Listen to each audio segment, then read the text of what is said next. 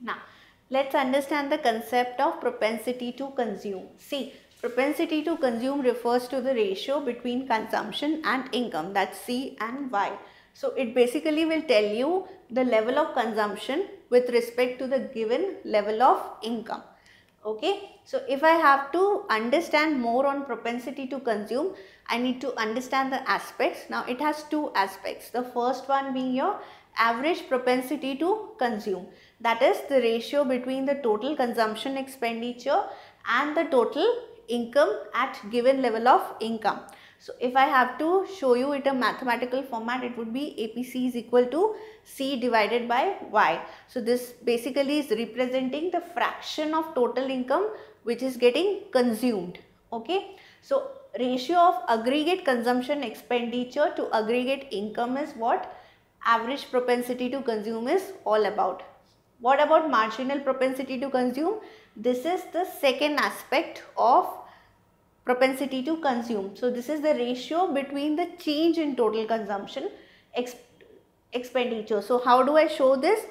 Delta C divided by delta Y.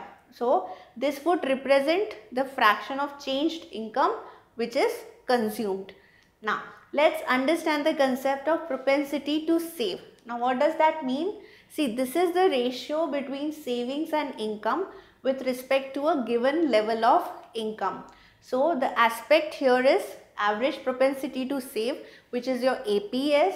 That's the ratio between the aggregate saving and the aggregate income. So, basically we are finding out the ratio of S by Y. Okay, S divided by Y. So, this is the fraction of total income that is getting saved.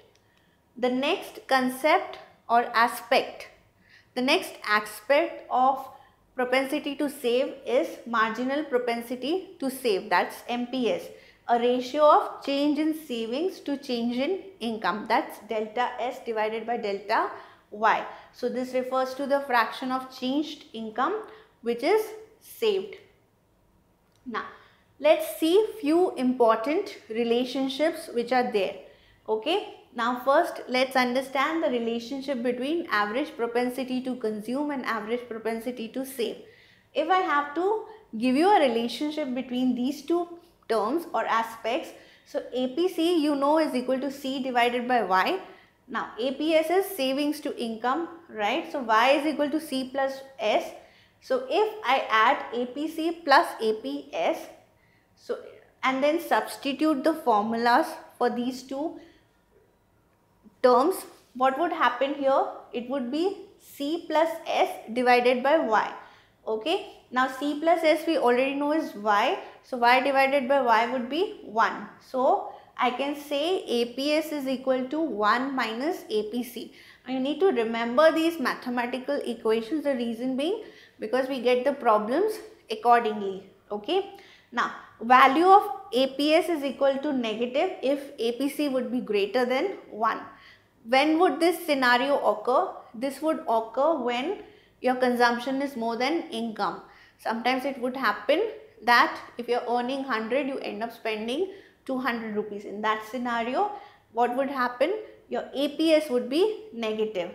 Okay. Now, remember, generally in the economy, this never happens. Okay.